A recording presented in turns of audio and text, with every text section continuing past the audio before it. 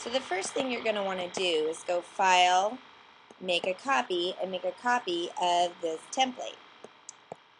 Okay? And once it opens, you have full editing rights now. It is yours.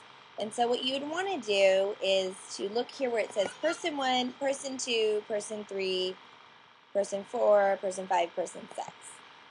So what you want to do is if you have groups of people you would want to pre-set up, you would send them to. So say I'm going to, I tweet often to Jay Carippo, Will Kimbley, Barton Keeler, Jen Roberts one. Notice I'm not putting the @ symbol because I actually have it where it automatically puts that in there. And then let's say we're getting together because we've got some special group. So we're going to do, I don't know, Fresno special group as the hashtag. And so now that I've got that in there, notice if it says click here to tweet, when I click on that, it's going to generate a tweet at those people and at the hashtag. So you'll notice that it has got the pound symbol even though I didn't type it. And it has the @ symbol even though I didn't type it. Those are preset in there. So you don't have to type them. You don't have to type them. But they're just going to show up automatically.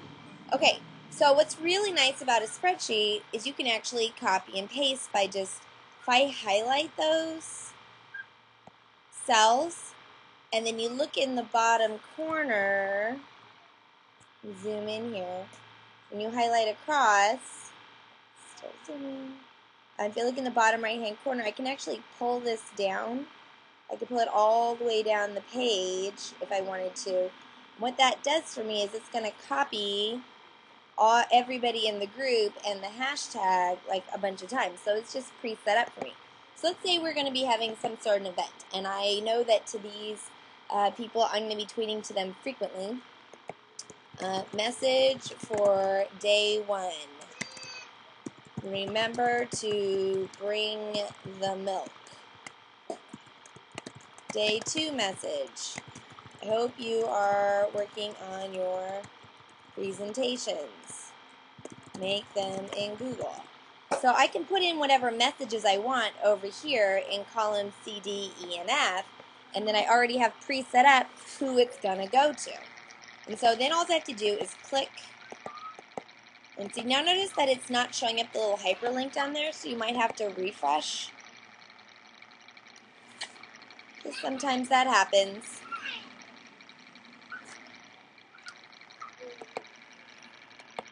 So once I've refreshed, then the hyperlink shows up, and you notice it's going to generate the tweet where it says what I said in the stuff boxes, and it also has on there who I was tweeting to, and it has my hashtag. Now you got to be careful because it says -9. I have too many characters, so I would have to go through and edit this before I hit tweet, otherwise it won't let me.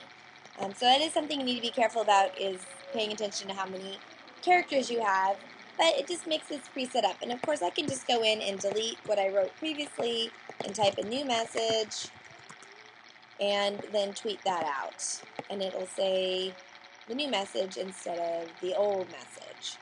So it just makes a handy way to keep tweeting to the same group of people.